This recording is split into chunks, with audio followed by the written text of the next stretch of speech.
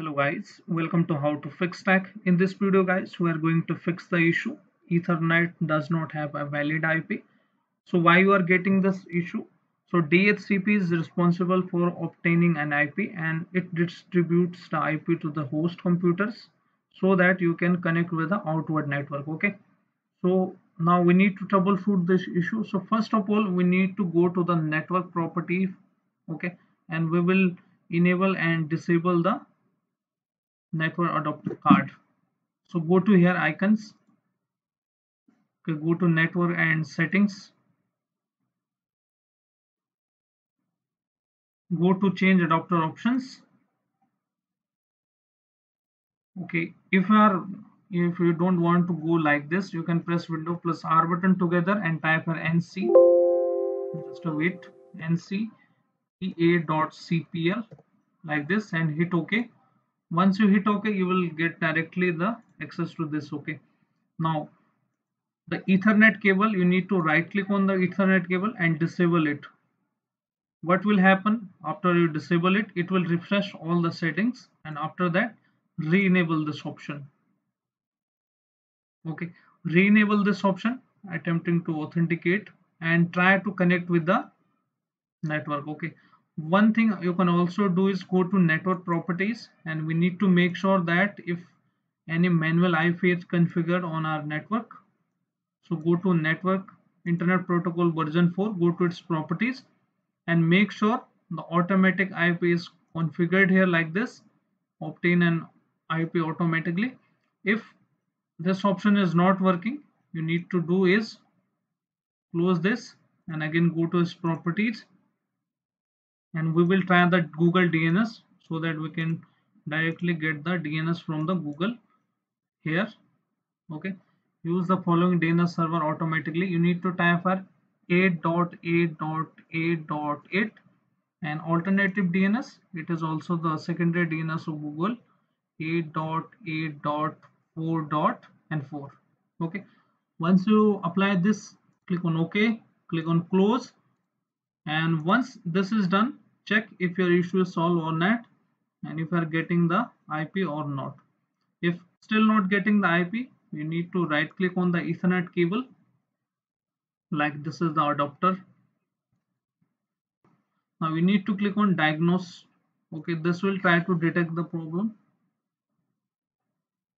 and this will automatically try to resolve your issue.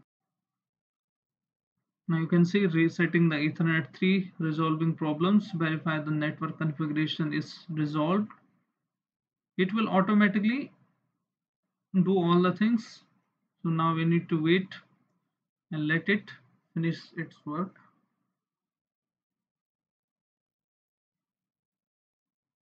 Now you can see Ethernet does not have a valid IP configuration. Now we need to close this option. Okay, and we need to go to the device manager to check our network driver is okay or not.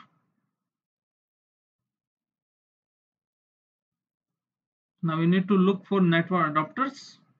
Okay, and look for Ethernet. You can see here this option Ethernet. Right click on that and go to update. Search automatically. It will not work since you are not connected with the network. Click on browse my computer. Let me pick from a list of available drivers. Click on this option, latest one. Next, close. Once the installation is done, you need to restart your system. After that, check if your issue is solved or not. Okay, if still not solved, we can hit some commands here. Go to CMD, right click on it and run it as administrator. Click on yes button when the prompt opens and we need to type this command ipconfig space slash flush DNS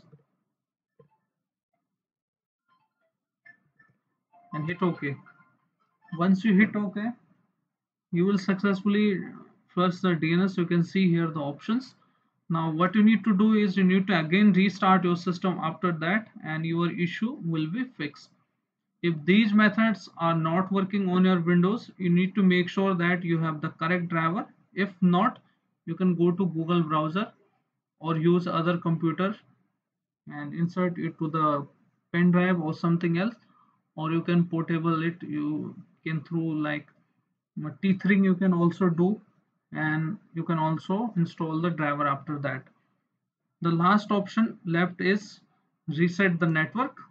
So go to search bar, type a reset network.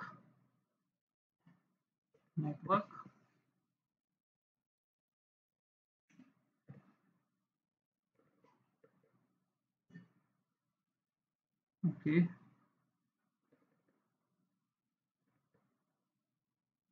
network reset. Now you can see network status. Go to this option, and after that go to this option, network reset, and click on reset now. Click on this option and click on yes button. After that, restart your system and your issue should fix. If applying these methods still you have issue, you can restart your router, plug all the cables and restart it and leave it for 30 seconds and it will work. Okay, and also you need to check the Ethernet cable as well, whether the Ethernet cable is okay or not. You can change that. Okay, so this is how you can troubleshoot this issue. Hope your issue is fixed now. If your issue is fixed, then don't forget to like this video and subscribe our channel. So thank you. Thanks for watching how to fix that.